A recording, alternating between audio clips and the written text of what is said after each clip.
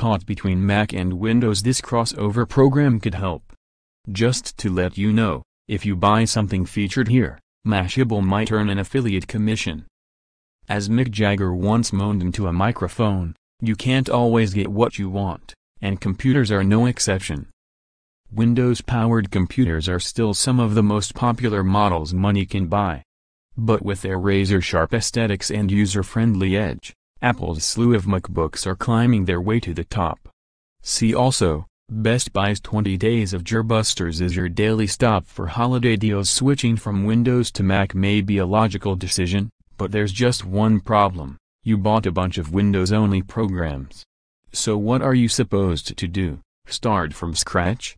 And waste plenty of resources and money? No thank you. Fortunately, a program called Crossover 17 offers a way for you to run all your favorite apps and games on your new computer. Once you download Crossover 17 onto your Mac, you can install and run Windows programs without buying a Windows license, rebooting your computer, or investing in some virtual machine. Simply drag and drop your favorite programs onto your Mac dock and you're all set.